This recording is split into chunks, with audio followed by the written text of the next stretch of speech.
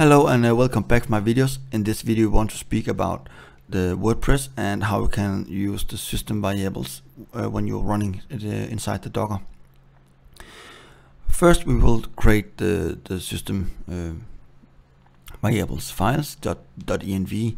I will call it .env development just so we know this is development file and you don't need to put any kind of data inside. And then I will convert the configuration file we have here, the wp-config. I'll put it inside to a new config folder and call it application. That's what this video is going about.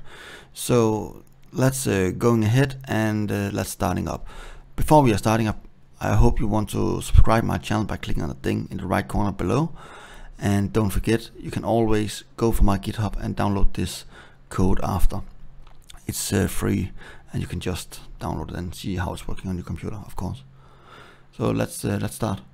The first thing we're gonna do is going inside here and say below the builds we want to say the ENV file, and we want this one say .env development. That's the file we want to create, and I will just have it here, and now we have the file.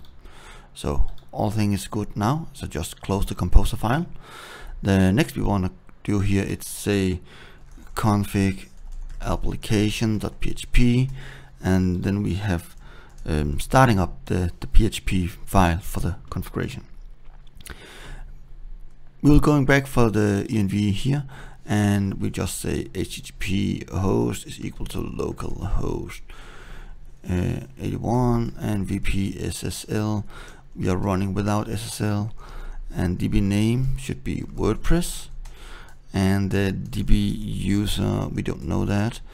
We can say root, and DB password should be secret. I will use that in the second movie. And DB host should be MySQL because we are running in development, and we need the char set should be UTF-8. And then we just finish for the file here, and we can continue inside the application now. So let's building up here with the host, and we say host is equal to server http host, and then we say protocol is equal to server protocol,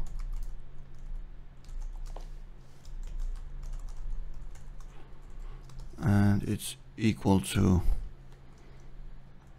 is set server https, and it's not empty, server host https, and then we should do https else it's http. Whoops. So that's how we can make the I can just say no, I don't have soft wrapping, so yeah, it's okay. Then we're going down and say getenv. This is the function is built in now, so you can just use the getenv. But I've running this command on older WordPress installation like 4.9, and then you need to create your own getenv. It's not hard, but it's not built in. So I think that's something new in with WordPress, and that's nice. And then we just say getenv here and go inside. So https is equal to 0, and protocol should be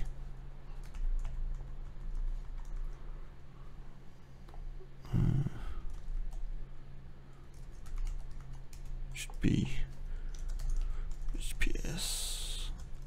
Just do this way, the other way will not work. And then we need to set the URL and I just say whoops protocol, and then host, and then we have the URL and define wp home, it's URL, and then we need the wp. We are inside here, and we just say home site URL. Now we are coming for the content, so define wp content dir, and we want to have it here. I don't working with the other one, so this one is much better for me. I think we have this one, so we can also just call it here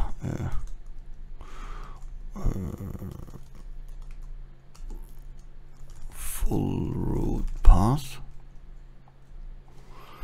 and say equal to, and just copy it down here.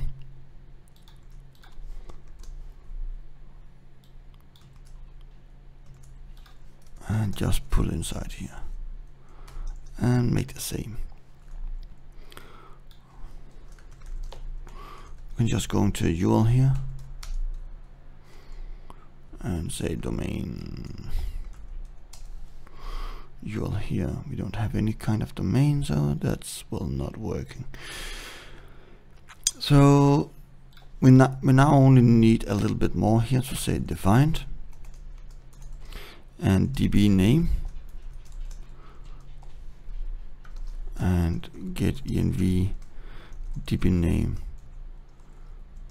and then we just copy the user password host just set a call it, and that's what we're going to do here. User password host char set, and that's fine. This should be empty, and let me just copy it inside here, and we can just go down here to say table prefix. If you don't do this, it will not working. It will say you don't have a prefix, and we just say wp underscore. We always want this one. Of course we can change that, but for now that's the way we're working. Now we're going into the wp-config, and we can just remove everything here. The only thing we need up here is requiring ons, and then we say config application, and we can just do this one vp, and no, we don't need the vp because this will be second. This one should working, so let's spin up again, docker compose up d, and then just wait until everything is scaling up. And now it's building, and we're just waiting. And now we're going for the browser and check what's happening, and you can see it's not working, and we're going for the Docker here and see what's happening. It's saying the index vp, yeah, it's not working with crack once, and it's in the header and it's not working because something is wrong. It's saying it's not could open the wp configuration, so let's helping a little bit again and going back for the editor.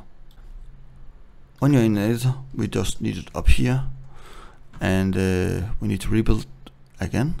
So let's going for Docker and remove it, and say Docker volume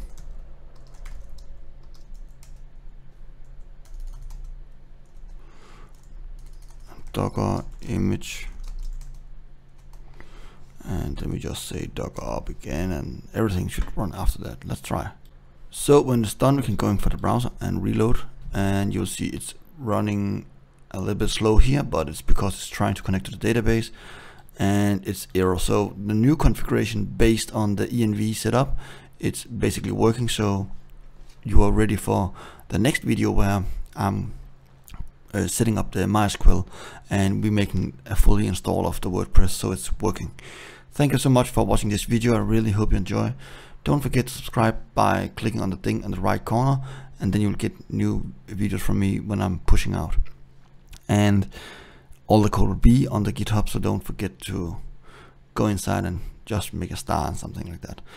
And yeah, that's it. Thank you so much for having you, and hope to see you next time. Bye.